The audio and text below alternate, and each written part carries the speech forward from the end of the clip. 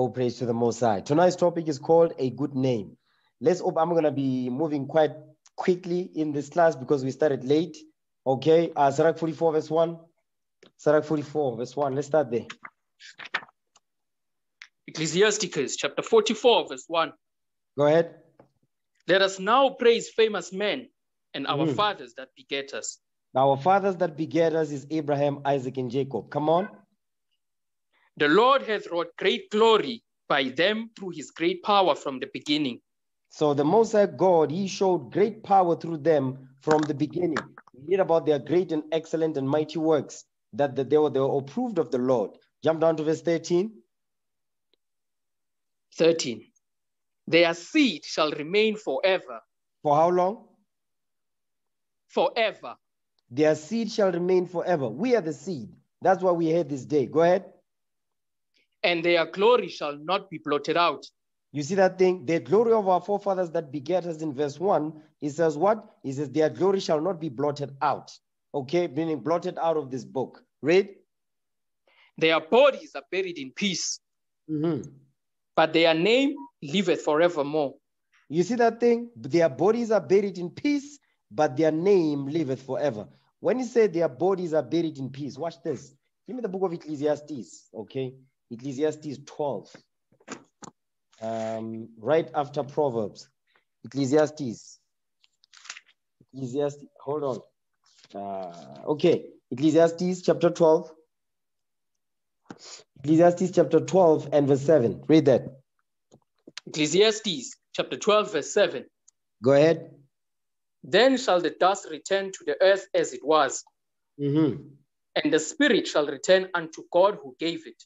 And the spirit shall return unto God who gave it. Because when the spirit goes back to the Lord, you are in peace. You understand? There's no more captivity. You are in the heavens with the Most High. Okay? Watch this. Give me that in Job. Okay? Because our forefather Job, the 3rd chapter, he spoke about this thing. Okay? Job chapter 3. Job chapter 3 and verse 13. Job 3 verse 13. Job chapter 3 verse 13. Come on. For now should I have lain still and been quiet. I should have slept.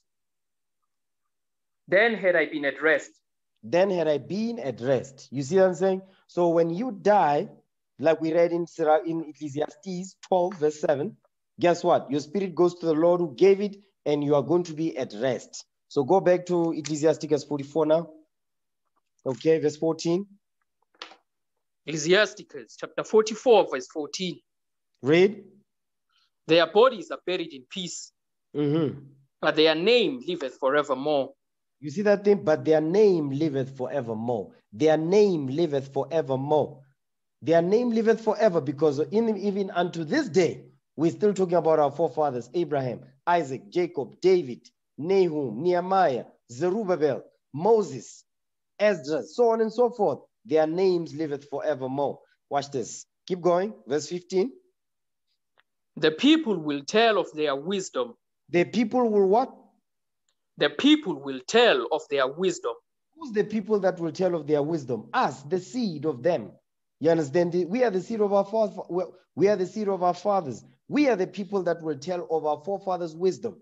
You understand? Because when we come into this truth, we repent. We learn our history, who we are, our nationality, where we come from, how great we are in the sight of the Most High, and inside of these nations, by the way.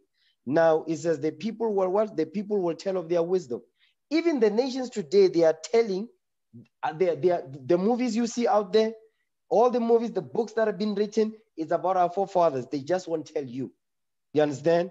Read that again. Ecclesiasticus chapter 44, verse 15.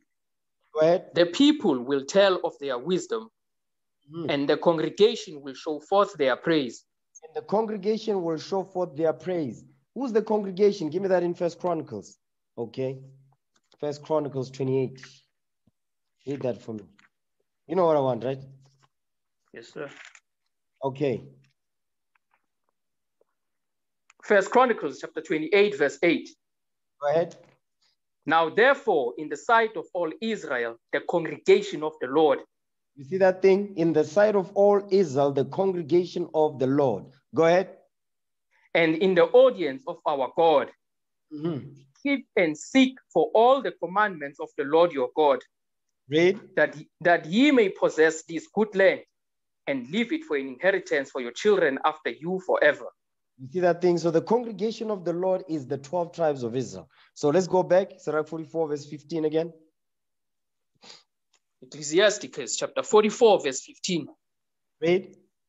The people will tell of their wisdom, and the congregation will show forth their praise.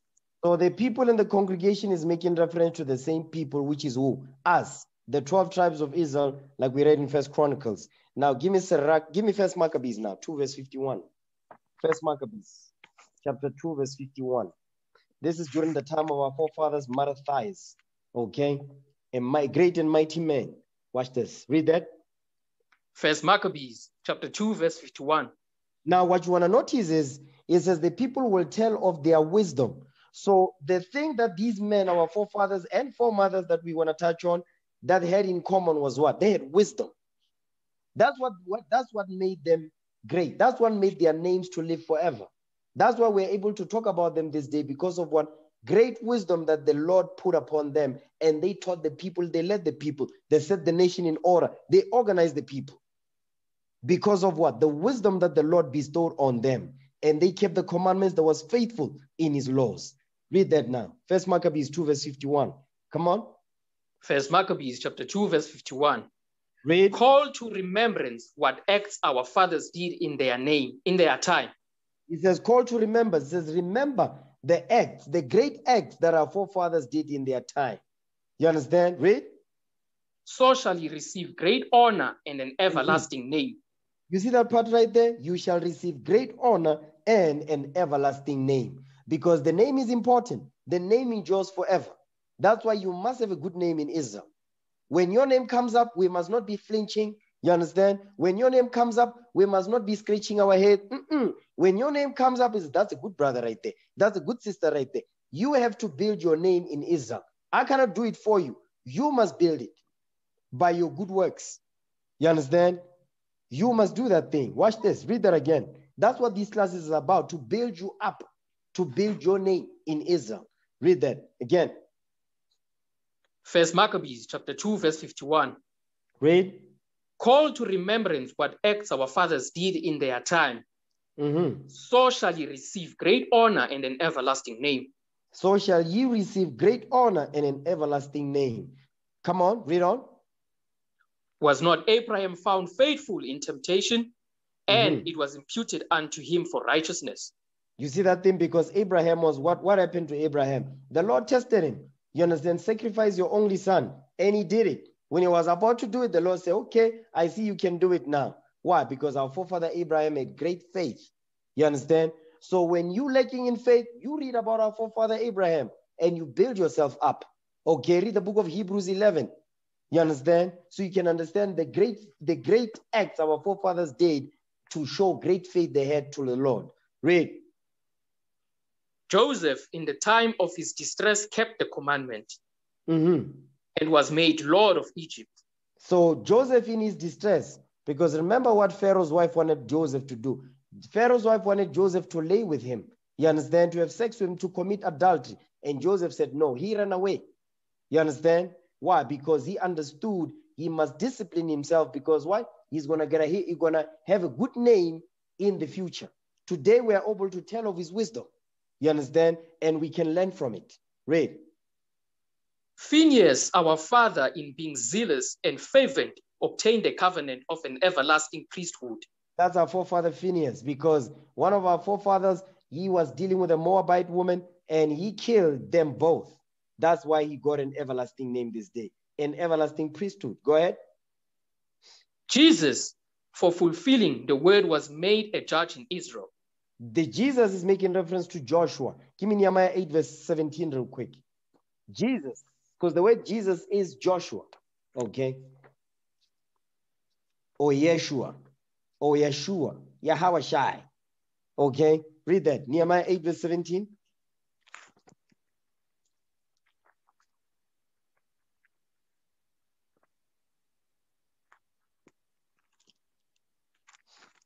Nehemiah chapter 8, verse 17. Read. And all the congregation of them that were come again out of the captivity made booths. So when it says they made booths, hold on. When they made booths, this is the Feast of Tabernacles now. They made booths on the Feast of Tabernacles. Go ahead. And sat under the booths. For since the days of Jeshua, the son of Nun, unto that day. Jeshua is Joshua, Jesus. Jeshua is Joshua. You understand? Jeshua or Jesus, the son of Nun. Go ahead. For since the days of Jeshua, the son of Nun, unto that day had not the children of Israel done so. And there was very great gladness. Because we were observing the Feast of Tabernacles. Okay, let's go back. First Maccabees. I just wanted to explain that part. First Maccabees 2, verse 55 again. First Maccabees chapter 2, verse 55. Jesus, for fulfilling the word, was made a judge in Israel. Read. Caleb, for bearing witness before the congregation, received the heritage of the land. Because remember, Caleb, when he was sent with Joshua, when Moses sent the spies out to spy out the land, our forefathers, those that were supposed to go and spy out the land, they came with a negative report because they did not go and check because of what? They was afraid of the Canaanites. It was only Joshua and Caleb that came with a positive report. You understand? Read. David, for being merciful, possessed the throne of an everlasting kingdom. Because David, when he was supposed to kill Saul, he did not. He had mercy upon Saul. Read. Elias, for being zealous and fervent for the law, was taken up into heaven. That's Elijah. You can read about that in 2 Kings, when Elijah was taken up in a cloud, in a chariot. Go ahead. Ananias, Azarias, and Mazael, by believing, were saved out of the flame. You can read about that in Daniel 1. They gave them the names under the Babylonian captivity by the Babylonian eunuch. You understand? They gave them names Shadrach, Meshach, and Abednego. That's them here. Read. Daniel, for his innocence, he was delivered from the mouth of lions. Because they put them in there so that they can be eaten by lions, but the Lord delivered them out. Read. Come on, watch this. And thus consider ye throughout all ages. Throughout what? That throughout all ages. All generations from the time of Adam unto this day. Read. That none that put their trust in him shall be overcome. If you put your trust in the Lord, you're not going to be overcome by your sins. Why? Give me that in Psalms 18, verse 23. Watch this. You put your trust in the Lord, you will not be overcome. By what? By your sins, by the evils in the world. Because why? You keeping the commandments. Watch this. Psalms 18, verse 23. Read that. Psalm chapter 18, verse 23. I was also upright before him. Read. And I kept myself from mine iniquity. You hear what David is saying? It says, I was also upright before him. He was upright before the Lord. And he says, I kept myself from mine iniquity, meaning his sins. You understand? Give me Colossians 3, verse 5. We're coming back here. Colossians 3, verse 5. This is how he kept himself from his iniquity, meaning the lusts of the flesh, the lust of the eyes, and the pride of life. This is what kept him from his iniquity. Watch this. Colossians 3, verse 5. This is what David did. Colossians chapter 3, verse 5. Go ahead. Mortify therefore your members which are upon the earth. Fornication, uncleanness, inordinate affection, evil concupiscence, and covetousness, which is idolatry. Which, you see that thing? All of these are idols right here. You understand? Fornicate, he says, mortify. To mortify means to deaden, put to death, therefore your members which are upon the earth. Because we are here on earth. And here on earth, there's many temptations here on earth. You understand? Fornication is a temptation on earth. Uncleanness on earth, inordinate affection, evil concupiscence, evil sexual desires and lusts, and covetousness, which is idolatry. Next verse, watch this. Come on. For which things' sake the wrath of God cometh on the children of disobedience. Because when we disobedient to God's laws, we're going to walk. We are not going to mortify these members. We're going to indulge in them. That's the point. Go ahead, verse 7. In the which ye also walked some time when ye lived in them. You see that thing? He says, in the which ye also, meaning us now, the brothers and sisters in the camp now. Yes, it says, in the which ye also walked some time when we were in the world, when ye lived in them, because we indulge in these things. Now we are repenting. We are no longer indulging in those things. We are disciplining our minds and our spirits. So what did King David do? Go back to Psalms 18, verse 23. Now we understand what he says when he says he kept himself from his iniquity. This is what he did, what we just read in Colossians. Read that. Psalm 18, verse 23. Go ahead. I was also upright before him, and I kept myself from mine iniquity. Because what did he do? He mortified those members. He kept, that's how he kept himself from his sins. He deadened those members. He did not indulge in them. You understand? He disciplined his spirit. Watch this. Give me Sirach 32, verse 30, Sirach 32, verse 14. Sirach 32, verse 14. Watch this. Sirach 32, verse 14. Watch this. Ecclesiasticus chapter 32, verse 14.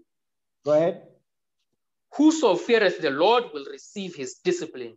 We went over this a couple of days ago. Whoso feareth the Lord will receive his discipline. You will receive the discipline of the Lord. What is that? Hold this. Give me Wisdom of Solomon 6, verse 17. Whoso feareth the Lord will receive his discipline. This is the discipline that you will receive if you fear the Lord. Watch this.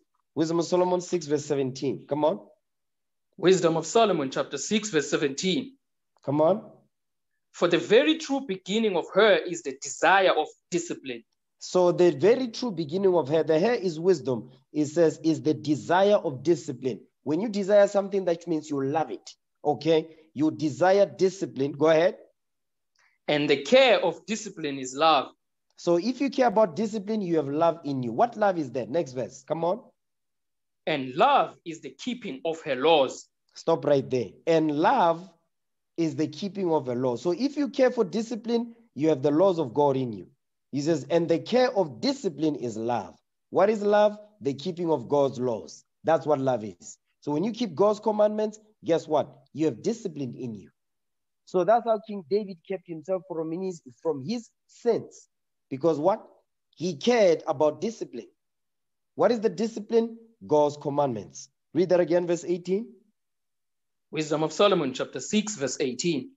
And love is the keeping of her laws, and the giving heed unto her laws is the assurance of incorruption. Is the assurance of immortality, meaning what? Living forever, ruling forever. Okay, dominating the nations on earth forever. But the key is discipline. When you care about discipline, you have love in you, which is God's laws. God's laws are going to keep you away from your iniquity. Then you're going to be upright before the Lord. That's what King David is saying. You understand? So the same thing he did, we must do it today. Everybody's dealing with something. Everybody is dealing with a vice. And that vice, your job is to keep yourself from it. That's your job. How do you do that? You deaden those members. Okay? You apply. You keep in touch with brothers and sisters. Okay? Go back. Sirach 32, verse 14. Come on. Ecclesiasticus, chapter 32, verse 14. Read. Whoso feareth the Lord will receive his discipline, and they that seek him early shall find favor. So they that seek him early, they shall find favor, because you love to receive his discipline. Because you love to receive his discipline, you're going to find favor in the sight of the Lord. Now, Sirach 18, verse 14.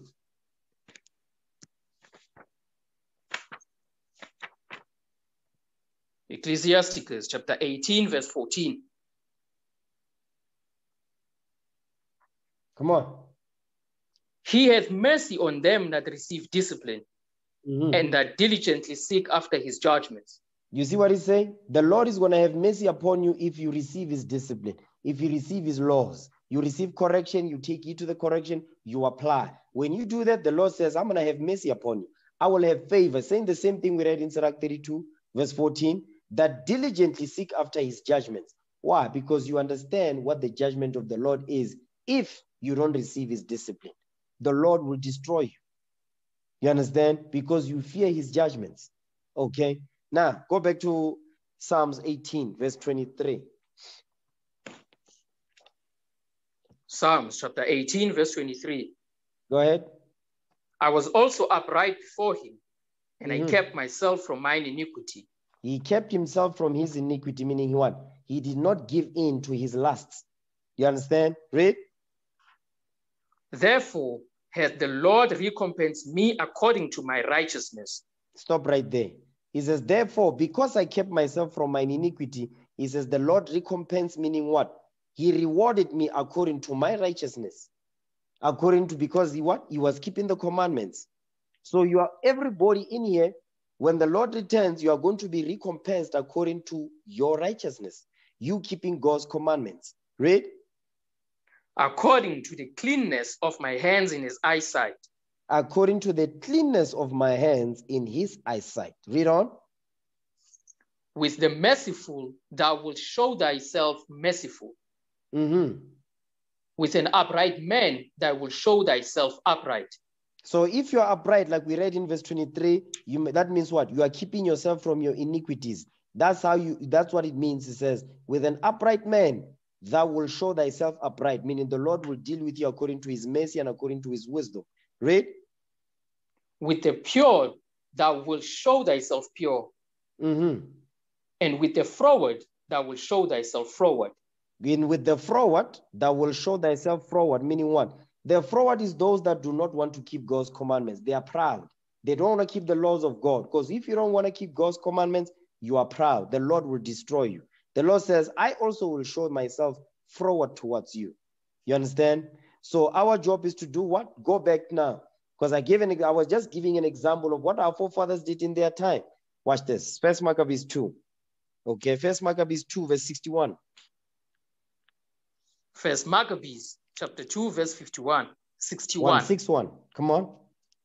And thus consider ye throughout all ages, that none that put their trust in him shall be overcome.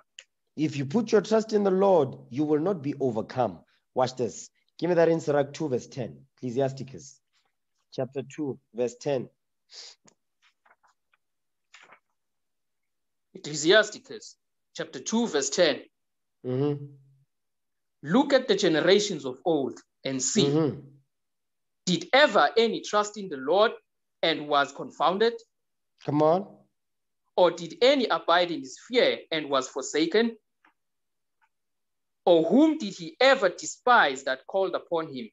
None. You see what he's saying? He says, look at the generations of old, meaning what? Consider the days of old. You understand? And see. How are you going to see? Because you're going to be what? The Lord has left examples in here. And the other way you're going to see it is what? It's because those forefathers, those righteous forefathers and foremothers, they are back, including the wicked ones. But I'm talking about those righteous men and women that what? That had a great reputation in the sight of the Lord. It says what? It says, look at the generations of old and see. How are you going to see them? Because they are back and they will set the right example of how you must move. You see, this verse is heavy right here. Look at the generations of old and see. How are you going to see them?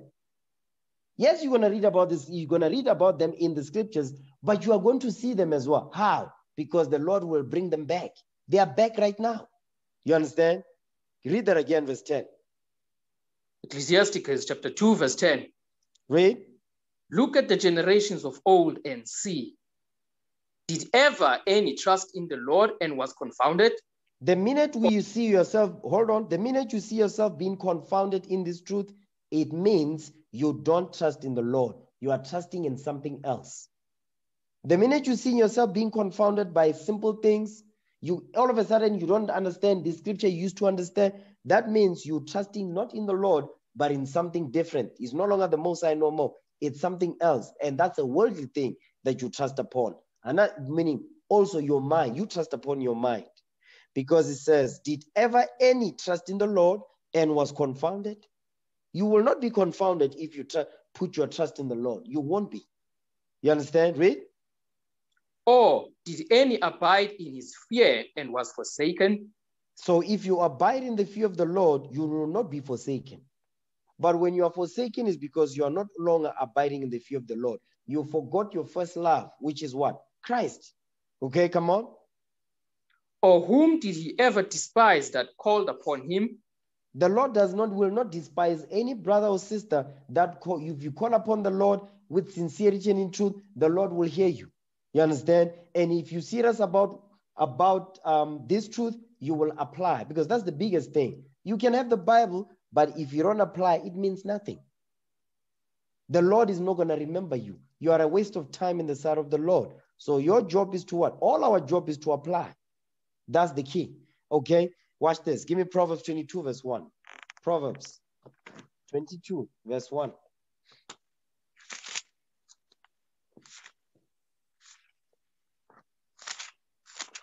Proverbs chapter 22, verse 1. Read. A good name is rather to be chosen than great riches, and loving favor rather than silver and gold. So it says you must choose a good name. A good name is rather to be chosen than great riches. Because you see, our forefathers that came before us, they had good names, good reputation in the sight of the Most High God. So when you choose a name, because you will see your character and see the names that match up with that character. You understand? Based on you applying and the works you're doing in the body. So it says a good name is rather to be chosen than great riches, and loving favor than silver and gold. Watch this. Give me that in Ecclesiastes 7 verse 1. Ecclesiastes 7 verse 1. Ecclesiastes chapter 7 verse 1. Read. A good name is better than precious ointment, and the day of death than the day of one's birth. Read that again. Ecclesiastes chapter 7 verse 1. Come on. A good name is better than precious ointment, and the day of death than the day of one's birth. So it says a good name is better. A good name is better than precious ointment, and the day of death than the day of one's birth. Because when you die, you are at rest, like we read in Job chapter 3 verse 13, Ecclesiastes chapter 12 verse 7. When you die, your spirit goes back to the Lord, you are at rest. But it says, than the day of one's birth. Because when you are born, give me that in Sirach. Okay? Because today, as we are born now in this captivity, watch this. This is what happens to us when we are born in this captivity. Because we're in captivity right now. Okay? Verse 9. Sirach 41 verse 9. Read that.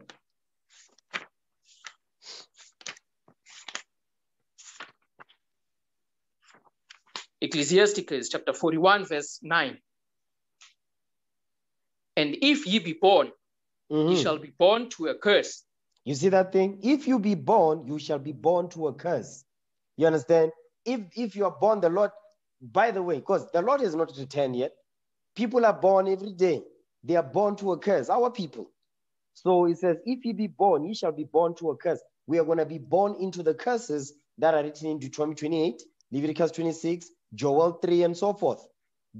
Isaiah 22, okay? We are going to be born into a curse in captivity. Read on. And if ye die, a curse shall be your portion.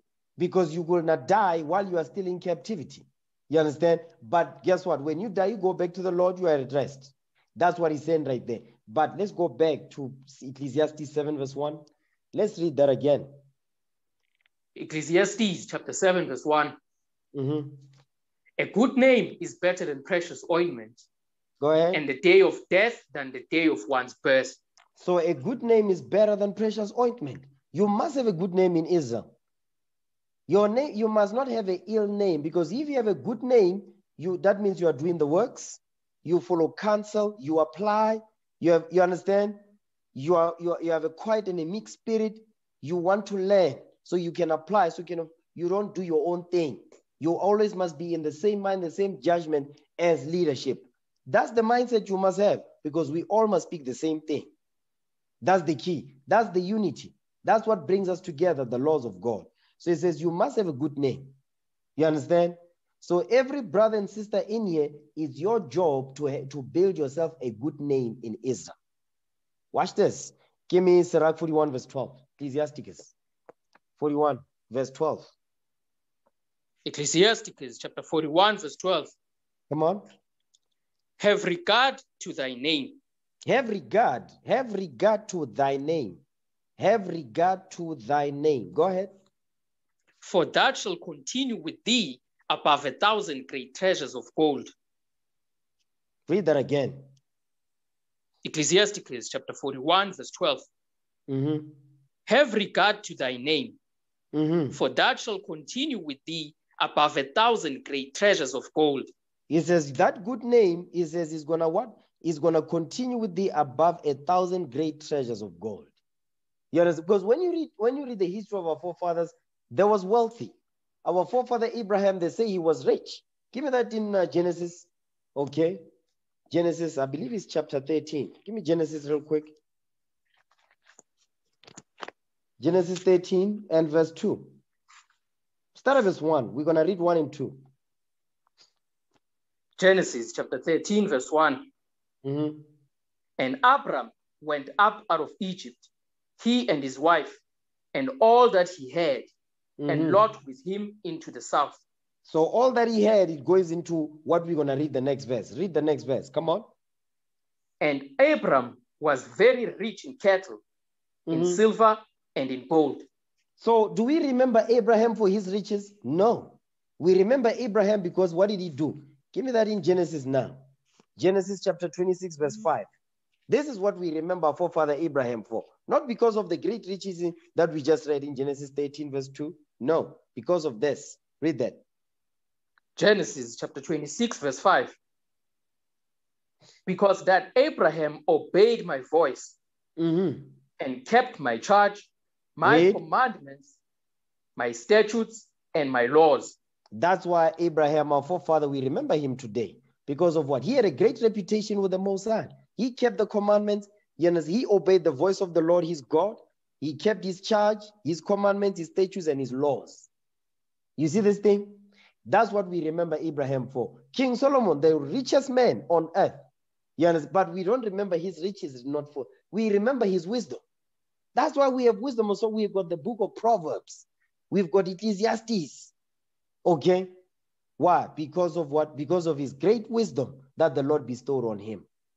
So your good name will be associated with the wisdom you have. You understand? And the good works you do behind that name. And that will endure forever above 1,000 great treasures of gold. You understand? Go back.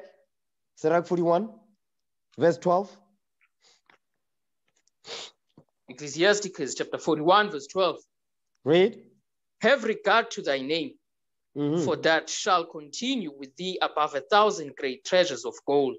Watch this. Keep going. A good life hath but few days. Read. But a good name endureth forever. But a good name endureth forever. A good life hath but a few days, because we are mortal men now.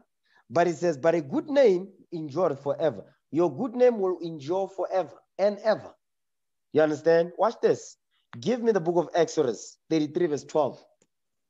Exodus 33, verse 12. This is our forefather Moses. You understand? When the Lord showed him his back, okay, his back parts, his hand and all that. Okay, watch this. We went over this when we're going over. Nobody has seen the Father and lived. Nobody has seen God face to face. I think we went over at last like that. Read that, Exodus 33, read verse 12. Exodus chapter 33, verse 12. Go ahead. And Moses said unto the Lord, see, thou sayest unto me, bring up these people. And thou hast not let me know whom thou wilt send with me. Yet thou hast said, I know thee by name. Stop right there. Hold on. He says, I what? I know thee by name. He says, I know you by name, Moses. I know you by name. So did he not know Moses' name? Of course he knew Moses' name. What is he talking about? He's talking about his reputation. He knows Moses because of Moses' reputation that he developed with the Father. You understand? Read that again. I know thee by what? I know thee by name. I know thee by name, meaning by reputation. Read. And thou hast also found grace in my sight. And thou hast also found grace in my sight. He found grace in the sight of the Lord because of his reputation. Jump down to verse 17 now. Watch this. Verse 17. Mm-hmm. And the Lord said unto Moses, I will do this thing also that thou hast spoken. For thou hast found grace in my sight, and I know thee by name. Because what Moses was saying to the Lord was saying, listen, yes, we're going to go into the promised land, but I'm not going to go in. No, I'm not going to go in without you. You have to be with us. You understand? If you are not with us, we're not going to go. So promise that you're going to go with us. Then he said, okay, I'll go with you. Then the next thing he says, he says, show me thy glory, because that's the next thing he asked. But he says what? Because thou hast found grace in my sight, and I know thee by name, meaning by reputation. Watch this. I'll give you an example. Give me Numbers 12. Numbers chapter 12. This is when Miriam and Aaron were murmuring against Moses for marrying an Egyptian woman, an Ethiopian woman. Watch this. Numbers 12, verse 1. Numbers chapter 12, verse 1. Go ahead. And Miriam and Aaron spake against Moses because of the Ethiopian woman whom he had married. Mm-hmm. For he had married an Ethiopian woman. Go ahead. And they said, has the Lord indeed spoken only by Moses? Has he not spoken also by us? And the Lord heard it. So now they are complaining and murmuring against Moses right here. So, and one of the complaints is, had the Lord indeed spoken only by Moses? Meaning, is the Lord only dealing with you? He's also dealing with us. Isn't this the same thing that Korah, Dathan, and Abiram did? Yeah, that's the same thing. He said, they said, Moses, we're all the same. That's what they said. That's what they said in Numbers 16. They said, no, the whole congregation were all the same. Watch this. Numbers 16 real quick. Numbers 16 and verse 1. Then we're going to jump. Numbers chapter 16, verse 1. Uh-huh. Now Korah, the son of Isa, the son of Kohath, the son of Levi, and Dathan and Abiram, the sons of Eliab, and On, the son of Peleth, sons of Reuben, took men. So now there's a coup d'etat. This is a coup d'etat right here. Read. And they rose up before Moses with certain of the children of Israel, 250 princes of the assembly, famous in the congregation, men of renown. So these were famous men. These are like captains and all of that. These are famous men. You understand? They are famous for their wisdom, right? Quote unquote. Okay, because it's going to show that they got none. But in their minds, they thought they had wisdom, but they did not. Next verse. Watch this. Come on. And they gathered themselves together against Moses and against Aaron. You see that thing? Against hold on, wait. They gathered themselves together against Moses and against Aaron, against the leadership. The same thing that Aaron and Miriam was doing against Moses. Read. And said unto them, ye take too much upon you, seeing all the congregation are holy, every one of them, and the Lord is among them. The Lord is dealing with everyone the same way. He's dealing with you, Moses and Aaron. You understand? It says, seeing all the congregation are holy, every one of them, and the Lord is among them. Meaning the Lord is dealing with them also. He's not just dealing with you, Moses and Aaron. Go ahead. Wherefore then lift ye up yourselves above the congregation of the Lord. You see what they are saying?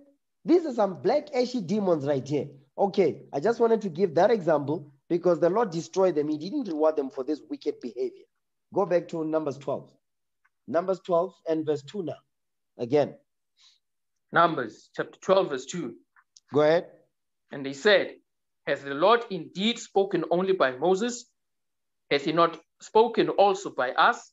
And the Lord heard it. The Lord heard this thing because the Lord heard their murmuring and their complaining. Next verse, come on. Now, the man Moses was very meek above all the men which were upon the face of the earth. That's why he had a good reputation, you understand, in Israel. Because he says what? He says Moses was very meek, meaning what? He humbled himself down to what this Bible says. 100. Above all the men which are upon the face of the earth. Well, that's heavy. above all the men that are upon the face. That's why Moses, the things he saw, when the Lord judged him, the Lord was mad. He says, you are not entering in at this time. But Moses is going to be in the kingdom, because if you read 2 Ezra 14, you see the stuff that the Lord showed Moses. Moses will be in the kingdom. But the point is, Moses, it says, was the meekest man on earth. That's why he developed such a reputation with the Father. What I'm showing you is the key ingredient in all these men and women that we're going to deal with later on is the commandments of the Most High. They humbled down to this Bible. That's why they were able to get a good reputation, because as they applied and humbled down, they didn't use their emotions. They applied what was written. Guess what? The Lord exalted them. The Lord put the spirit of what? Wisdom on them. Why? Because they believed and they had faith, and they applied to show that they believe and they have faith. Okay, watch this. Jump down to verse 7. Numbers chapter 12, verse 7. My servant Moses is not so, who is faithful in all mine house. You see that thing? It says, my servant Moses is not like that. It's not like y'all. Who is faithful in all mine house? The Lord. Moses had great faith. Moses had great faith. Because remember, Moses was the prince of Egypt. He was the one that was planning military operations in Egypt to conquer all the other Canaanite nations under Pharaoh. You understand? So when he had the truth, when the Lord called him, guess what he did? He left. You understand? He chose rather to suffer the afflictions with the people of God than to enjoy the pleasures of sin for a season. So imagine you are a minister of defense. Look at, Egypt was the top kingdom on earth during his time. Now fast forward to today, America. Now you are the minister of defense, all of defense of America. That's not a small position, because then you advise the president. You understand? About military operations, military tactics, how to attack, how to conquer, so on and so forth. You understand? Warfare. He understood all of that. So now, from that position, he said, you know what? I'm going to go to the streets now to teach the gospel. That's some heavy faith right there. You see that thing? Moses had great faith. Now, let's go back now. Give me Sirach 44 now, verse 16. Ecclesiasticus, chapter 44, verse 16. Ecclesiasticus, chapter 44, verse 16. Read. Enoch pleased the Lord and was translated, being an example of repentance to all generations. There's the generation, when this is all generations, that talk about up to us and beyond. Enoch, he says, Enoch pleased the Lord and was translated because he says what? Being an example. You see that key right there? He was an example of repentance. That means what did he do? He applied God's commandments, and he was an example to the people in his time, so that even today we can still follow that example. You see, that's some heavy to all generations. He pleased the Lord. Watch this. Give me that in Sirach. Okay, chapter 2, verse 15. Sirach 2, verse 15. Watch this. You know what? Yeah, read verse 15. Let's start at verse 15. Ecclesiasticus, chapter 2, verse 15. Go ahead. They that fear the Lord will not disobey his word, and they that love him will keep his ways. That's why this Bible, our people, they hate this book. You see how plain this is written? They that fear the Lord will not disobey his word. So you have to sit down and really do some calculations here and say, which means if I do not obey what is written, I don't fear the Lord.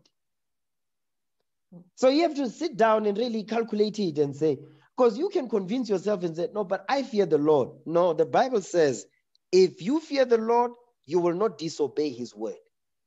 Meaning you will keep his commandments. You're not going to make excuses. You see, this walk is not for the faint-hearted. Yeah? This is some heavy stuff right here. Read that again, verse 15. Ecclesiasticus chapter 2, verse 15. They that fear the Lord will not disobey his word. Go ahead. And they that love him will keep his ways. They that love him will keep his ways, meaning his commandments, his word. Next verse, come on.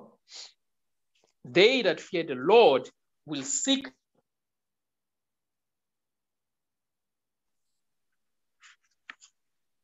Read that again. You got cut off there. Verse 16 again. Ecclesiasticus chapter 2, verse 16. Go ahead. They that fear the Lord will seek that which is well-pleasing unto him. Mm-hmm. And they that love him shall be filled with the law. You see that thing? That which is well-pleasing unto him is the law. That which is well-pleasing unto the Most High God is the law. Give me that in Isaiah 42. Okay. Isaiah 42, 21.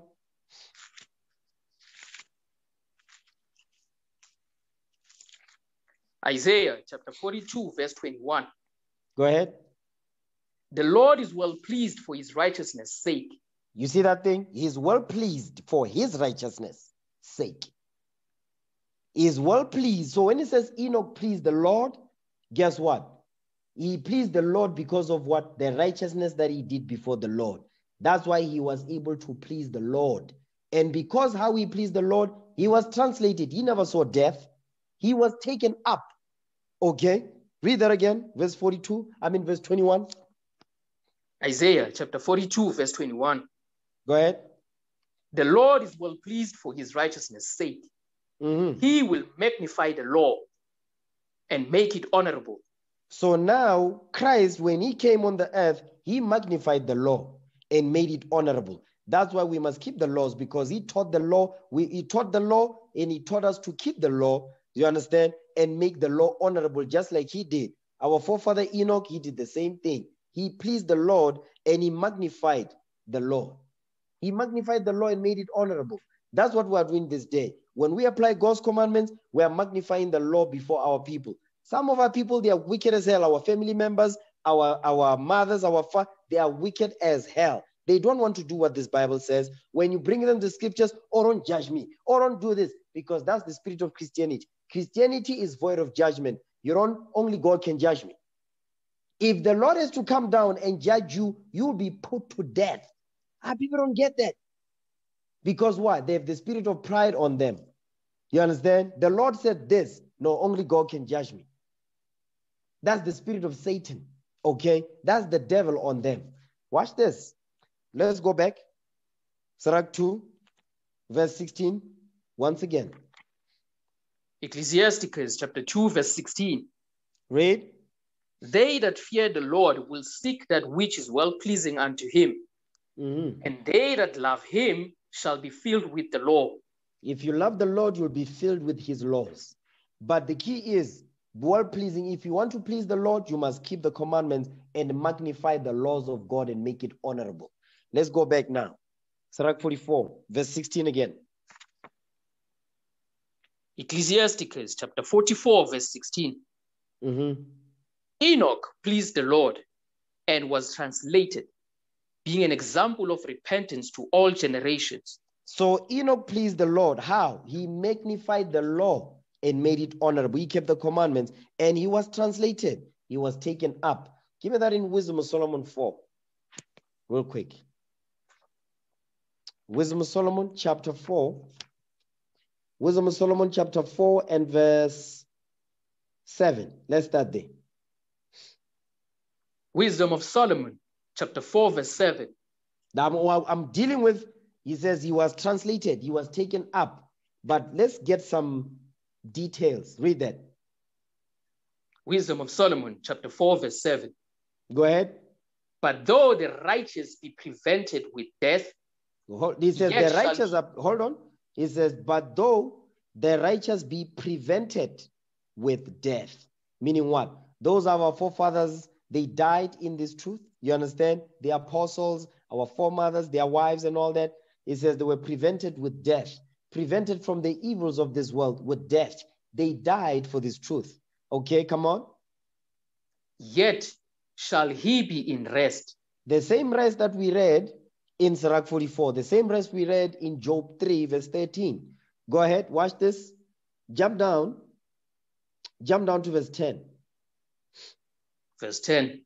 He pleased God and was beloved of him, so that living among sinners, he was translated. That's the verse I actually want. Verse 10, he says, he pleased God. That also goes into somewhat like it, but this, the way that the verse 7 explains those that die in this truth. Verse 10 goes into those that were translated. They never saw death, like Enoch, like Elijah. You see that? Read verse 10 again. Wisdom of Solomon, chapter 4, verse 10. He pleased God and was beloved of him, so that living among sinners, he was translated. So our forefather Enoch, he pleased God, just like Elijah did. They pleased the Lord and they were beloved of the Lord, so that living among sinners, he was translated, just like Christ. Remember, after Christ resurrected, what happened? He was translated. He left. He did what he was supposed to, and he was translated. He says, so that living among sinners, he was translated. He was translated. You understand? Watch this. Keep going. Yea, speedily was he taken away. Stop right there. You see verse 10 when it says, so that living among sinners, he was translated. Because what would the sinners do? Or those of our brothers and sisters in the world, what do they do? Give me Proverbs 12, verse 26. Because this is what our people do. When they see you, because remember what the scripture says, good is set against evil, the godly against the sinner. When they see you wanting to keep God's commandments, let me rephrase it. When they see you applying God's laws, you are strange. The way you are acting, they don't recognize you. The certain things you do, it doesn't make sense to them, because the laws of God does that if you apply what is written. Okay, well, this is what they will do. Watch this. Proverbs 12, verse 26. Come on. Proverbs chapter 12, verse 26. Read. The righteous is more excellent than his neighbor. The righteous is more excellent. The righteous excels the neighbor that doesn't keep the commandments. If you keep God's commandments, the Lord says you are righteous and you excel your neighbor. You understand? In the way you conduct yourself, because you apply what is written, you humble down to what this Bible says do.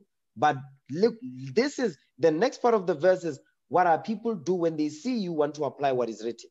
When they see you apply what is written. When they see you fight to apply what is written, this is what they will do. Watch this. But the way of the wicked seduceth them. But the way of the wicked seduceth them. They're going to seduce you. You don't celebrate birthdays no more. You don't celebrate Christmas. What is wrong with you? You don't buy on the Sabbath. You keep the Sabbath now. You're wearing fringes. What is that on your shirt? You grow a beard now. You look untidy. So they're going to tell you all men of evil. And when you bring up the Bible, they say, he's so judgmental. He thinks it's better. No, read the verse again. Verse 26. This is what the Lord is saying. Read again. Proverbs chapter 12, verse 26. Read. The righteous is more excellent than his neighbor, but the way of the wicked seduceth them. But the way of the wicked will always try to seduce you, because good is set against evil. Good is set against evil.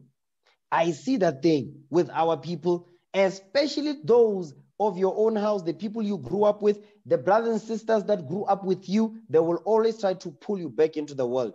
Watch this. Give me that in Matthew 10. Matthew chapter 10. Okay. Matthew 10, verse 35, somewhere there. It's not in my notes, so I'm just shooting from the hip. Yes, read that. Matthew 10, verse 35. Matthew chapter 10, verse 35. Go ahead. For I am come to set a man at variance against. Why are you going in and out? Read that again. Matthew chapter 10, verse 35. For I am come to set a man at variance against his father. You see what it says? It says, I'm come to set a man at variance, meaning at odds. You are going to disagree. The Lord says, I'm going to do that thing. I'm going to make you disagree with your father, because why? You'll be keeping the commandments. He is not. Your mother, you'll be keeping the commandments. They are not. They're still celebrating white Jesus. They're still celebrating Christmas, New Year, Mother's Day, Father's Day, birthdays. They are buying on the Sabbath. You understand? All of that. Birthdays, Valentine's Day, Women's Day. they'll be celebrating all those pagan holidays, all those pagan customs. You understand? And that's how you are going to be at variance. You are going to be at odds. You are going to disagree because you're not in the same mind. Okay, read. And the daughter against her mother. No. And the daughter. And the daughter against the what? And the daughter against her mother. No. Again, it says, and wait, and the daughter against the what? And the daughter against her mother. Yes, the daughter against her mother. So the daughter will also be at odds with her mother. Why? Because now you're coming into this truth as a daughter, right? As a sister.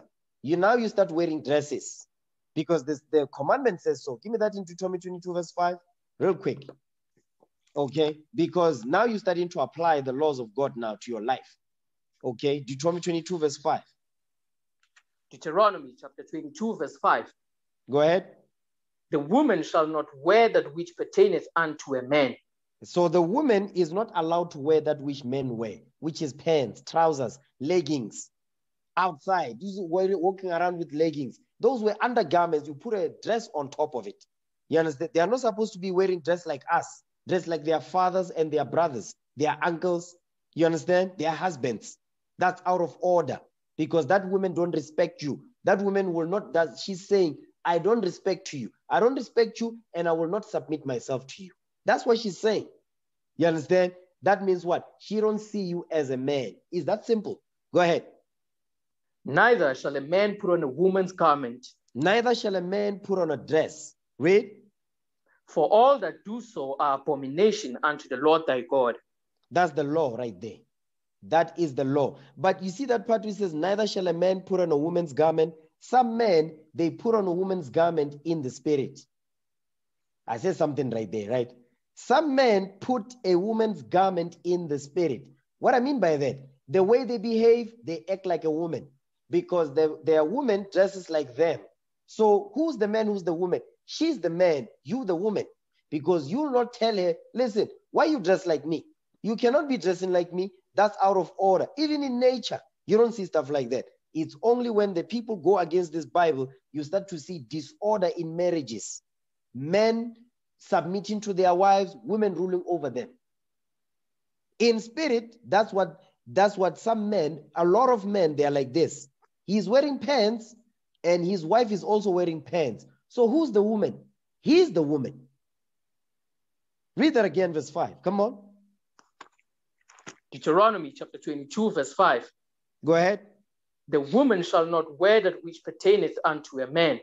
Neither shall a man put on a woman's garment. Read. For all that do so are abomination unto the Lord thy God. Because this is cross-dressing. You understand? Let's go back. Matthew chapter 10, verse 35. Go ahead. For I am come to set a man at variance against his father, and a daughter against her mother. You see that thing? And a daughter against her mother. Because now you're going to apply what the Lord says. The Lord says you're not supposed, as a sister, you're supposed to wear a dress. A flowy dress where we don't see the shape of your body because that belongs to your husband. You understand?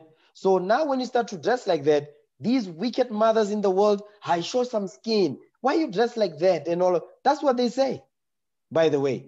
You understand? So that's what's going to happen. You're going to start to change the way you dress. Sisters are going to be putting long dresses on. They're going to be putting fringes on. They're going to be they're going to have their head covering on. You see what I'm saying? All of that. Saying, I don't want to have a boyfriend because it's against the laws of God. I'm going to prepare myself to be a wife. All of that is, you see that is going to make you to be at variance with your mother if she hates this book. Okay, come on. And the daughter-in-law against her mother-in-law. And the daughter-in-law against her mother-in-law. The laws of God will make you fight with your in-laws. Why? Because they don't want to keep the laws and you do. And as you are doing it, they're going to hate you for it. They will try to seduce you at first. You understand? They see it's not working.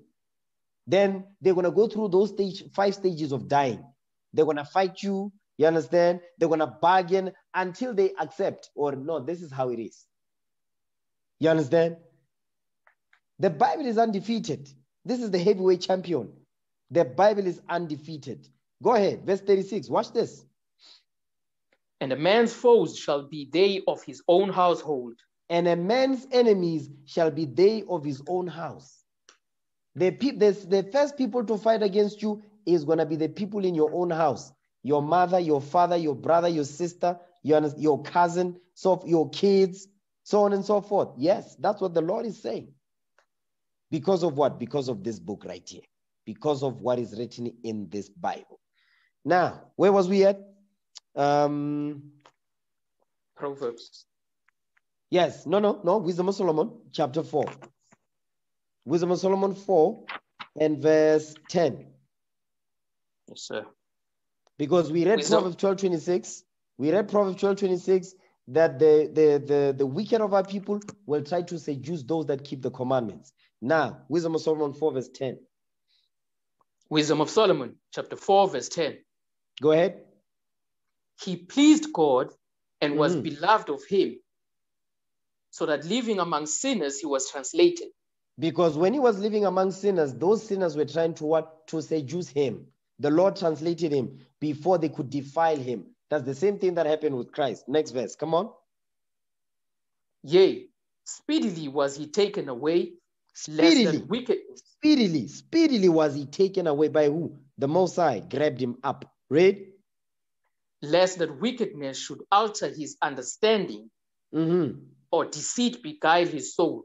You see that thing? Lest that wickedness should alter his understanding, or deceit beguile his soul. Because he was living among what? Those that don't give a damn about this Bible. When you correct them, they say, no, don't judge me. Only God can judge me. That is not in the Bible. Only God can judge me. That's Tupac. You understand? Thug life. You can find that in the DVD CD collection of Tupac. You understand? Thug life. Only God can judge me. That's not in the Bible. The only God can judge me is not found in the Holy Bible. Watch this. Let's go back to Enoch now. Okay, Sirach 44, verse 16. Ecclesiasticus, chapter 44, verse 16. Read. Enoch pleased the Lord and was translated, being an example of repentance to all generations. So Enoch, our forefather, was an example of repentance. He kept the commandments, because how do you repent? You keep God's laws. If you read Acts 3 verse 19. So he kept the commandments and he set the right example for the generations after him. Give me the book of Jude, verse 14 and 15. Jude, verse 14. The book of Jude, verse 14. And Enoch also, the seventh from Adam, prophesied of these, saying, Behold, the Lord cometh with 10,000 of his saints. That's the same thing that when he said the Lord cometh with 10,000 of his saints. That's some heavy stuff right there. Okay, so he says, he prophesied of these. So our forefather Enoch, what was he doing? He was teaching. He was prophesying. He was teaching the people the law. He was prophesying. Go ahead. To execute judgment upon all, and to convince all that are ungodly among them of all their ungodly deeds, which they have ungodly committed, and of all their hard speeches, which ungodly sinners have spoken against him. The ungodly sinners have spoken against him. Him who? Enoch, because what was he doing? He was preaching to the people and they spoke against him. Isn't the same thing that we're going through today? Yes, the same thing. People speaking evil of us because of what? We bring in the word of the Most High God. And we are applying what is written. Okay, give me Genesis chapter 5 verse 21. I just want to touch on our forefather Enoch because you would say there's not a lot that is written about him. Okay. Excuse me. Genesis chapter 5 verse 21. Read. And Enoch lived 65 years and begat Methuselah. Read. And Enoch walked with God after he begat Methuselah 300 years and begat sons and daughters. So now it says Enoch walked with God. So this man, he was so righteous that the Lord said, you know what? He's not going to see death. I'm going to take him up. Elijah, the same way. This is heavy stuff, man. Read. And all the days of Enoch were 365 years. Read, come on. And Enoch walked with God, and he was not, for God took him. When he says he was not, because he was translated, he was taken up. Now, Sirach 44, verse 17 now. Ecclesiasticus chapter 44, verse 17. Read. Noah was found perfect and righteous. Mm-hmm. In the name of wrath, he was taken in exchange in the time of wrath, meaning during the time of the flood. Read that again. Ecclesiasticus chapter 44, verse 17. Go ahead. Noah was found perfect and righteous. Mm-hmm. In the time of wrath, he was taken in exchange for the world. He says Noah was taken in exchange for the world. Meaning what? If it was not for Noah, the whole earth will be wiped out. So the Lord used Noah as an exchange, you understand, to continue life here on this earth. Read, because of his righteousness. Come on. Therefore was he left as a remnant unto the earth when the flood came. You see that thing? Come on. An everlasting covenant was made with him, that all flesh should perish no more by the flood. That all flesh should perish no more by the flood. You can read about that in Genesis chapter 9. Might be verse 15 somewhere there down. Come on. Abraham was a great father of many people. In glory was there none like unto him. Because he was perfect, he was called the friend of the Lord. Read. Who kept the law of the Most High and was in covenant with him. He established the covenant in his flesh. And when he was proved, he was found faithful. When Abraham was proved, he was found faithful. Now watch this. What we're reading here is what? Is the examples our forefathers had. The good name, the good reputation they had in Israel. Because of what? Keeping of God's commandments. It was not because of their riches. It was not because of their good looks. No, it was because of what? Keeping of God's laws. And when they did that, the Lord exalted them. Watch this. Sirach 49 verse 1.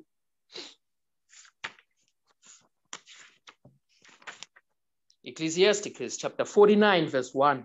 Come on.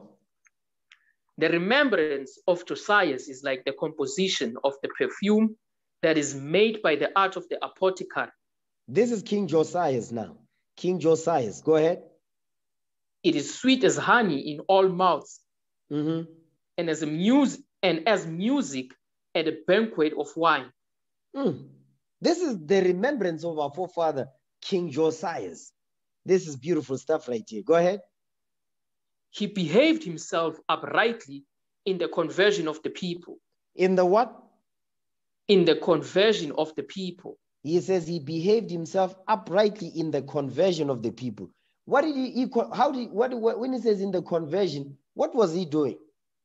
He was upholding God's commandments, and he converted the people to what? To repent and keep the commandments of the Most High. Read on.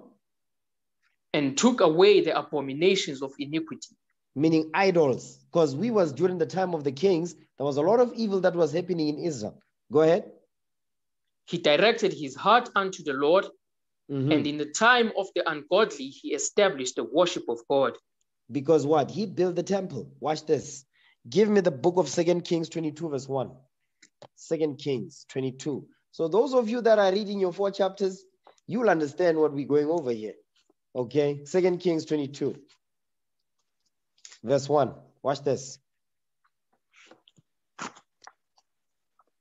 2 Kings chapter 22, verse 1. Read.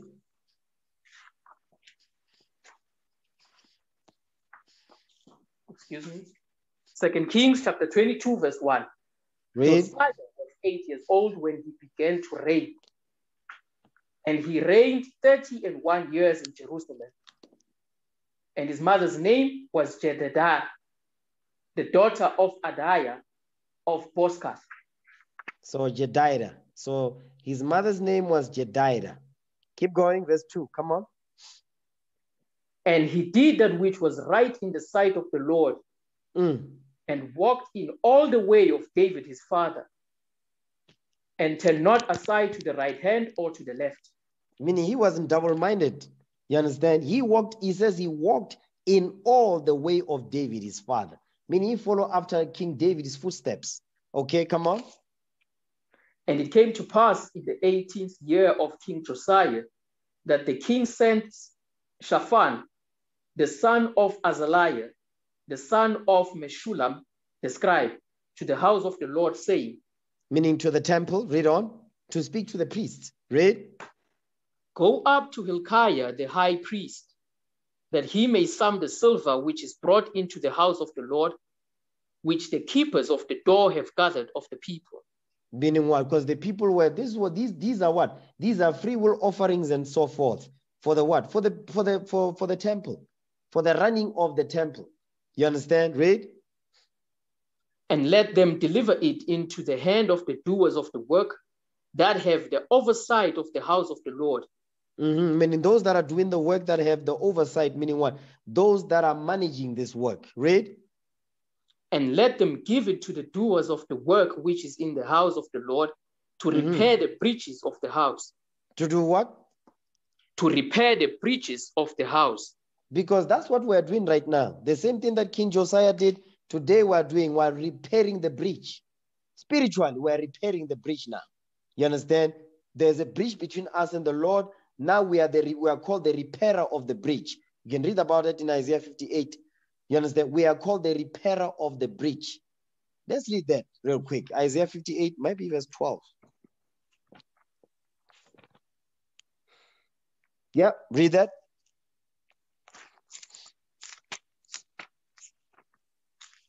Isaiah chapter 58, verse 12. Go ahead. And they that shall be of thee shall build the old waste places. Thou shalt rise up the foundations of many generations. And thou shalt be called the repairer of the breach. Thou shalt be the restorer. What? Thou shalt be called the repairer of the breach. That's what Josiah did. He was a repairer of the breach. That's what we're doing today. We are called the repairer of the breach. Go ahead. The restorer of paths to dwell in. The path to dwell in is the path of righteousness. You understand? That's what our forefather Josiah did. Go back to Sirach 49 now. Sirach 49, verse 5. Sirach 49, verse 4. Ecclesiasticus chapter 49, verse 4. You know what? No. Go back to 2 Kings. Something I want to touch on. 2 Kings 22. Read verse 19. 2 Kings chapter 22, verse 19. Go ahead. Because thine heart was tender, and thou hast humbled thyself before the Lord, when thou heardest what I spake against this place, and against the inhabitants thereof, that they should become a desolation and a curse, and has rent my clothes and wept before me. No, has rent thy, hold on, and has rent thy clothes. And he humbled himself. He was fasting before the Lord. You understand? Because Josiah was a righteous king. Go ahead. And has rent thy clothes and wept before me. I also have heard thee, saith the Lord. Read. Behold, therefore, I will gather thee unto thy fathers. Verse 20, come on. Behold, therefore, I will gather thee unto thy fathers, and thou shalt be gathered into thy grave in peace. And thine eyes shall not see all the evil which I will bring upon this place. And they brought the king word again. You see what the Lord is telling you? See what the Lord is saying to Josiah? That's what we read about. He had a good reputation in Israel, King Josiah. Go back to Sirach 49 now, verse 4. Sirach 49, verse 4. Read that. Ecclesiasticus chapter 49, verse 4. All except David and Ezekias and Josias were defective. Were defective, meaning there was evil as hell. Read. For they forsook the law of the Most High, even the kings of Judah failed. So because those except these three, David, Hezekiah is Hezekiah. You can read about that in 2 Kings chapter 18 when he took over. Okay. He destroyed all the idols that they was worshiping, including that serpent that Moses made in the wilderness in Numbers 21. Okay. So it says all except David, Hezekiah's, Josiah's were defective, for they forsook the law of the Most High, meaning they did not keep the commandments of the Lord. Even the kings of Judah failed. Okay, watch this. Give me Sirach 41 verse 11.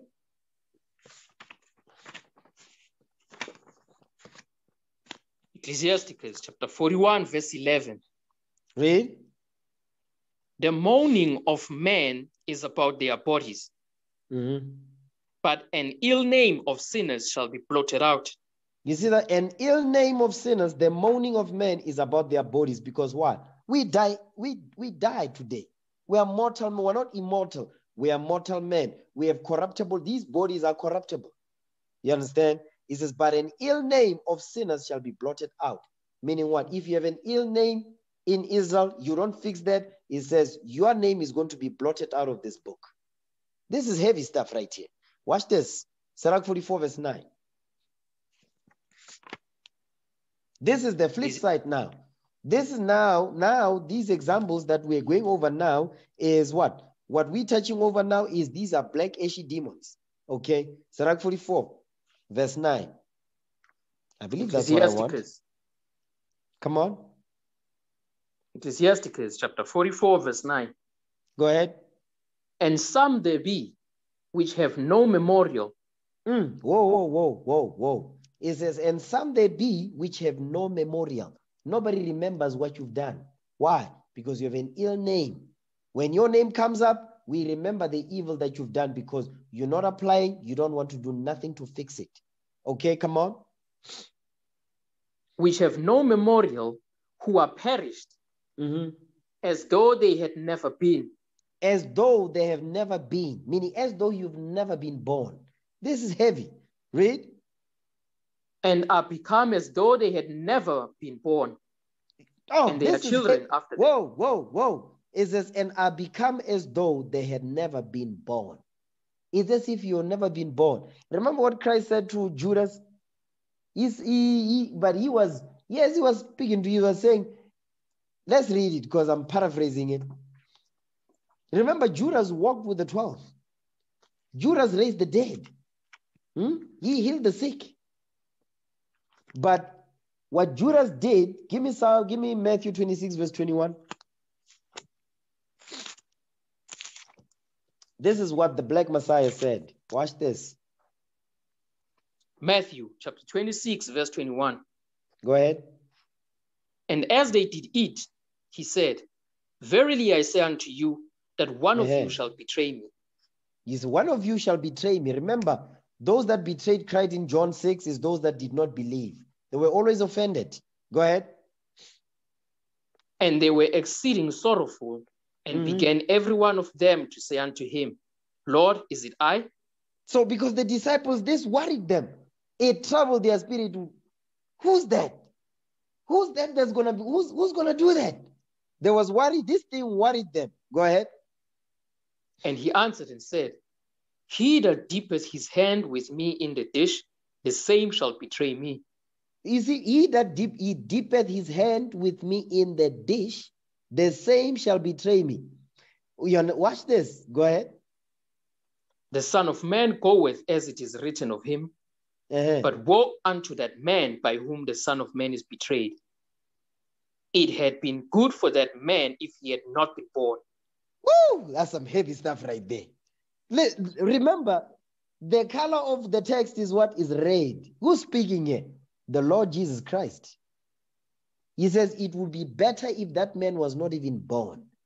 Go back to Sirach 44 verse 9.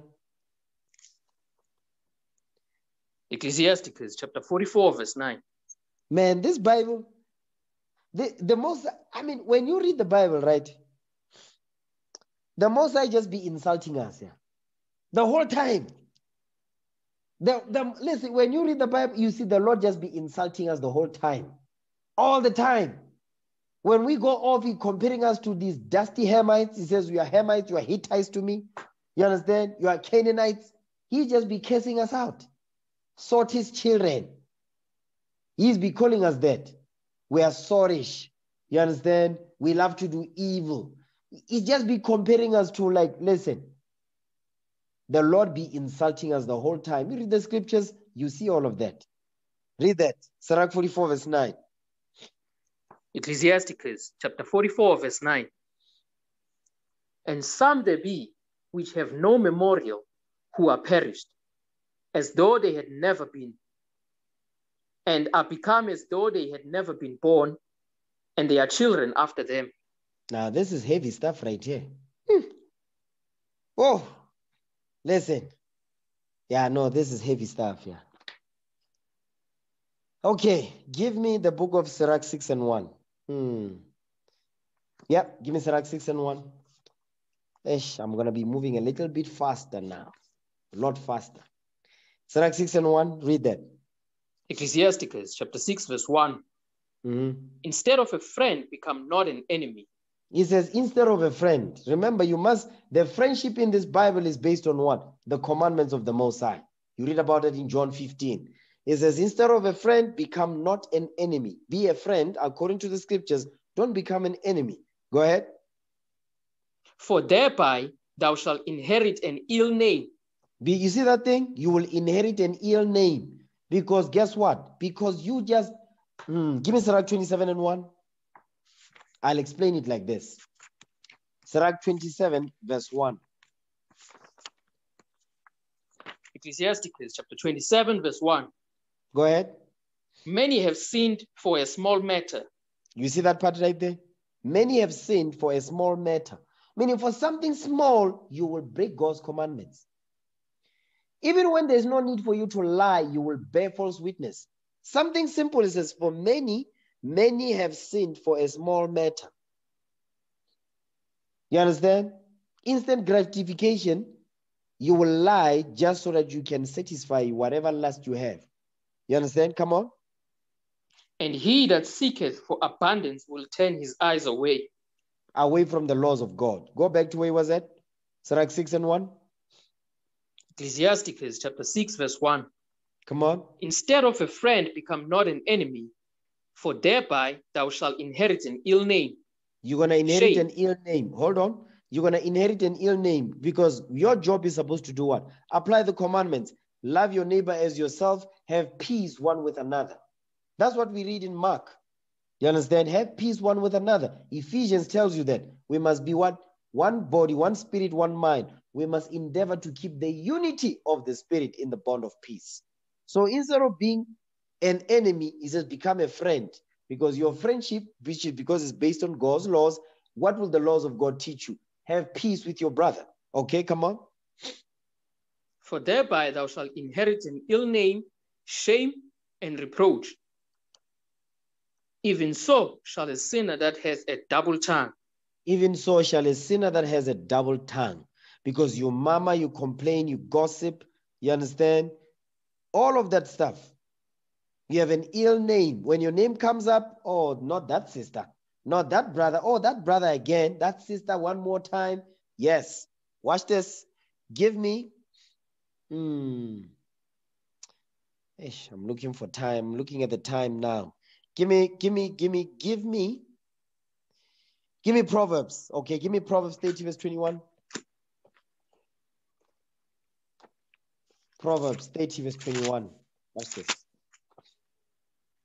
Proverbs chapter 30 verse 21. Come on.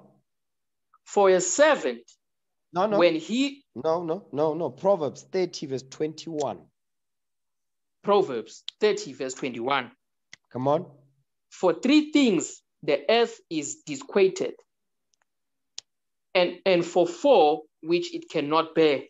So it says there's three things which the earth is disquieted, meaning what? Disturbed. You understand? Three things that disturb the earth, and for four which it cannot bear. Watch this. Come on. For a servant when he reigneth, and a fool when he is filled with meat. Because he's covetous. Read. For an odious woman when she is married, and an handmaid that is heir to her mistress. And an handmaid that is heir to her mistress, because remember, when you read the history of our foremother Sarah with Hagar, that's Hagar. Hagar thought she was on top of our foremother because she conceived a child, and our foremother Sarah was barren at the time. She could not conceive. So she thought it was a good idea to disrespect our foremother. You understand? She forgot her place. He says, for an odious woman, an odious woman is a disrespectful sister. You understand? Odious woman. Let me just get the synonyms of odious. Let's say define odious. Odious. Adjective. Extremely unpleasant. Repulsive. You see that thing? It says an odious woman when she's married. Even when she's not married, they still have this character. So I'm jumping to the sisters now. Okay, I'm switching to the sisters. It says extremely unpleasant, repulsive. Let's read some synonyms. Okay, come on.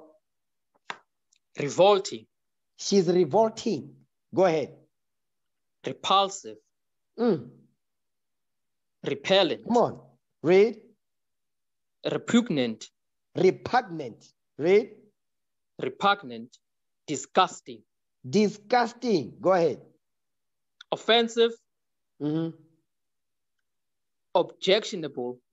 Meaning what? She's always argumentative. She don't believe nothing. You say one, she says something else. You say this, she says that.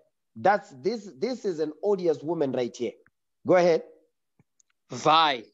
Vile. She's what? She's got venom. She's poisonous. She'll kill you. Go ahead. Foul. Abhorrent. Read. Loathsome. Loathsome. She's hateful. Go ahead. Nauseating. Nauseating, meaning you just want to throw up when her name comes up. Go ahead. Nauseous. Nauseous. Read. Sickening. Sickening. Go ahead. Hateful. Hateful. Detestable. Detestable. Listen, all of this is what? That's what the Bible says. Go back. Listen, I've never seen so synonyms about one person. About one. Listen, it says an odious woman is the one that did what? It says it disquieted the earth. This is some heavy stuff. An odious woman disquieted the earth. Okay. Let me see. Intolerable, unacceptable, despicable, contemptible, beyond the pale, unspeakable, poisonous, nauseous, okay, obscene, base, hideous, grisly, gruesome, horrendous, heinous, atrocious, awful, terrible, dreadful, frightful, obnoxious, unsavory, meaning what? Yeah, she gives you a bitter taste in your mouth. Unpalatable, unpleasant, disagreeable. She does not, she will argue down when it comes to this book. Nasty, distasteful, dislikable, off-putting, displeasing, ghastly, horrible, horrid, gross, putrid, sick-making, yucky, gore-awful, beastly, bogging, skanky, noisome, disgustful, scabby, loathy. Listen, this is the Bible. Go back. Proverbs 30, verse 23. Proverbs chapter 30, verse 23. For an odious woman when she is married, and an handmaid that is heir to her mistress. So now an odious woman. So when this woman's name comes up, these are all the things that everybody thinks about, both men and women. You don't want to be married to such a woman like this. So you brothers, you better make sure that you prove a sister. You understand? Because if you don't, the Lord will give you this right here, because you will just ignore the counsel. You understand? The classes come out, you just ignore the whole thing, because the little man downstairs is who's making decisions for you. Watch this. Give me Sirach. Ecclesiasticus chapter 42, verse 1. Go ahead. Of these things be not thou ashamed. He says, be not. Of these things be not thou ashamed. Don't be ashamed of these things he's going to mention. Go ahead. and accept no person to sin thereby. So now let's jump down. The things that you must not be, he says, don't be ashamed of these things. Jump down to verse 6. Verse 6. Mm-hmm. Shorekeeping is good. Shorekeeping, hold on. Shorekeeping. Shorekeeping is good. Meaning what? He's going to explain what he means by that. Go ahead. Where an evil wife is, and shut up. No, read that right. Read that right. Read verse 6 again. Remember, verse 1 says, of these things be not thou ashamed. Watch this. Verse 6 now. Come on. Shorekeeping is good. Where an evil wife is, mm-hmm. and shut up, where many hands are. So now the Lord is saying, don't be ashamed of such things. He says, don't be ashamed of shorekeeping. Don't be ashamed to what? Of shorekeeping where an evil wife is. Because an evil wife, she will embarrass you in the midst of the congregation. He says, shorekeeping is good. He says, don't be ashamed of doing shorekeeping to make sure, because where an evil wife is, there's going to be problems and chaos. She will embarrass you. And shut up. Meaning what? Make sure that you shut her up. Okay? Keep her in the house where many hands are, because there's many people there, you understand, in the kitchen. I'm giving an example of the sisters be cooking and all that. Yes, it's going into that also. Because if you hate leadership and you are in the cooking department, listen, I'll be very uncomfortable eating your food. Because that odious spirit is going to say, I'm going to poison the leadership. You see what I'm saying? That's why it's very important to bring this stuff out. That's why it says, shorekeeping is good where an evil wife is, and shut up where many hands are. Don't get her involved, because guess what? She will poison the people. I don't like that nigga right there. He's always using the scriptures. He's always correcting me. He's always saying this to keep women in check. I'm going to poison that Negro right there. Real talk. You understand? So you need to listen. This stuff is very important, this stuff right here. Watch this. Give me Sirach 25. Give me Sirach 25 verse 17. Come on. Ecclesiastes chapter 25 verse 17. Go ahead. The wickedness of a woman changeth her face, and darkeneth her countenance like sackcloth. So the wickedness of a woman, you're going to see her through her face. She changes her face. She look at you, oh, that's that Negro right there. He's always be speaking against the woman because they don't want to be corrected. It says what? The wickedness of a woman changeth her face. She'll be changing her face to look like a man, like she's going to fight you. And darkeneth her countenance like sackcloth. Next verse, watch this. Her husband shall sit among his neighbors, and when he heareth it, shall sigh bitterly. So now it says, here you are a brother. You understand? You are having a conversation with the brothers. We're going over scriptures and so forth. Your wife's name comes up. It says what? It says a husband shall sit among his neighbors. And when he heareth what? The name of his wife, it says he's going to sigh bitterly. It says, oh no, not this again. She did what? She's doing what? You see what I'm saying? And this type of a sister, she's going to destroy you in this truth. Why? Because here you are building. You are building the house of Israel. You are doing works in the body. You are building yourself up. As you are doing that, she will pull everything down because she's a foolish woman. Like we read in Proverbs 14 verse 1. As you are building, she will destroy the house down. That type of sin, you better stay away from that type of a demon, because she will destroy you. You understand? Go ahead. Verse 19. All wickedness is but little to the wickedness of a woman. Let the portion of a sinner fall upon her. Let the portion of a sinner fall upon her. Meaning what? Give me Ecclesiastes 7:26. Let the portion of a sinner fall upon her. Ecclesiastes chapter 7 verse 26. Come on. And I find more bitter than death the woman, whose heart is snares and nets. Meaning her mind. He says, whose heart is snares and nets. She's going to trap you up. And because she knows how to make it clap, you understand? She knows how to make it clap. She has you. Now your head is buried in the coochie. You cannot get it out. You can't pull it out. No matter how many scriptures we bring out, you don't want to come out of that coochie. Now it says her heart is snares and nets, and her hands as bands. Meaning what? She's holding you captive. And the reason why she's holding you captive is because of this. Keep going. And her hands as bands. Whoso pleaseth God shall escape from her. If you please the Lord, you will escape from that type of woman. Okay? Not you righteous sisters up in here. Go ahead. But the sinner shall be taken by her. You see, that's the key right there. But the sinner shall be taken by her. The sinner, though, will be taken by this woman whose heart is snares and nets and her hands as bands. The sinner will be taken by this woman. You understand? Go back. Sirach 25, verse 19. Ecclesiasticus chapter 25, verse 19. Go ahead. All wickedness is but little to the wickedness of a woman. Let the portion of a sinner fall upon her. So it says, all wickedness is little compared to the wickedness of a woman. Let the portion of a sinner fall upon her. You understand? It's but the sinner shall be taken by her. You're going to fall upon her. You're going to be taken by her. She will destroy you. Why? Because you wicked as hell.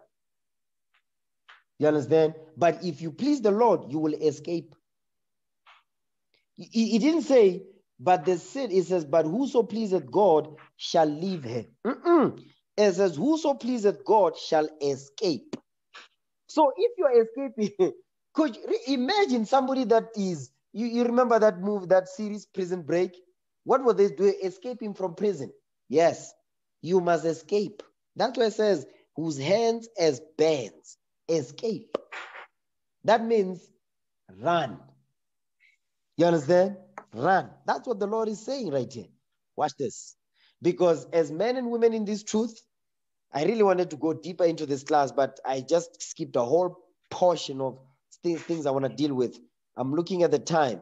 Okay, watch this. Give me the book. I just want to deal with the sisters just for a second. So sisters, this is not the type of characteristics of a sister you must be. This type of sister, you must avoid these type of women. You must not be like these women that we just read about. The type of women you must follow, give me Judith. Okay, Judith 8, verse 28. Judith 8. Judith chapter 8, verse 28. Go ahead. Then said Ozias to her, all that thou hast thou spoken with a good heart, and there is none that may gainsay thy words. So Judith, our foremother, she had a reputation among the women. You understand?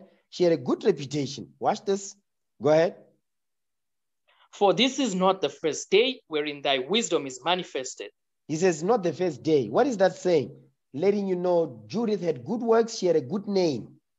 That's why it says, if for this is not the first day wherein thy wisdom is manifested among all Israel. Read. But from the beginning of thy days, all the people have known thy understanding. You see that thing? All the people have known thy understanding. She had a good reputation in Israel. This is the type of spirit and character you must pray for and apply yourself to this. Build yourself according to this. You don't know how? Seek counsel. We'll show you how. Read. Because the disposition of thine heart is good. Because the character of your mind is good. Jump down to verse 31. 31. Therefore now pray thou for us, because thou art a godly woman. Because thou art a godly woman. Not the Christian women today, they say, me, I'm a godly woman. I'm a God-fearing woman. They don't fear the Lord. They don't discipline their lives. You understand? They eating pork, lobster, shrimp, wearing pants, big blonde weaves, and so forth, saying, no, I'm a God-fearing woman. They don't fear the Lord because they don't discipline their lives. According to that said the Lord. Read. And the Lord will send us rain to fill our cisterns, and we shall faint no more. Meaning the Lord is going to bless us. You understand? Watch this. Give me Judith chapter 11, verse 21. Come on. Judith chapter 11, verse 21. Read. There is not such a woman from one end of the earth to the other, both for beauty of face and wisdom of words.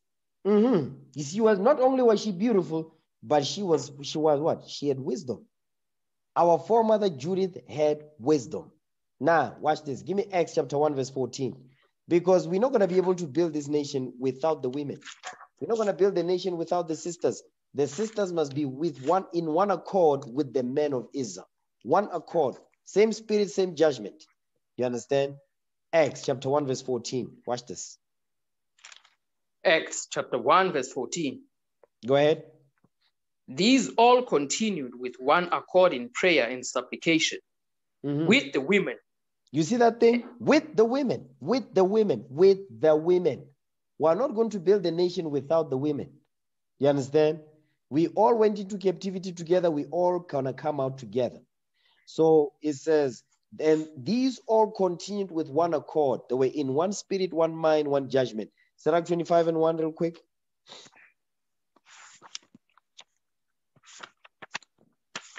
Ecclesiasticus chapter 25 verse 1.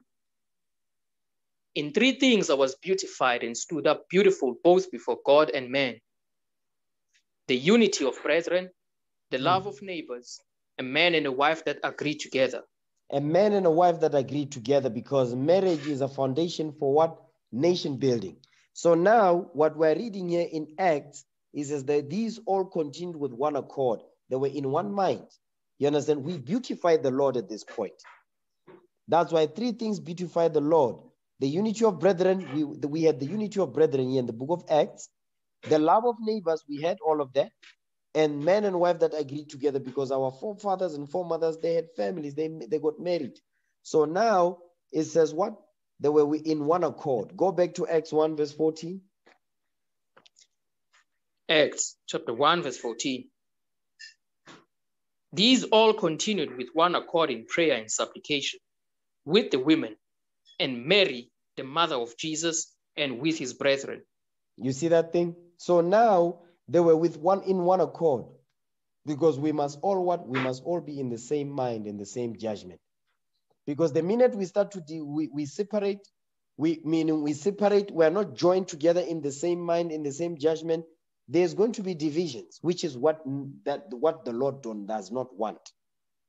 The Lord wants Israel to come together. He wants us to unite.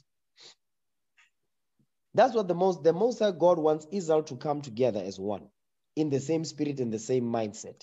So that's what we all must have. Same spirit, same mindset. Give me the book of Ephesians 4, verse 3.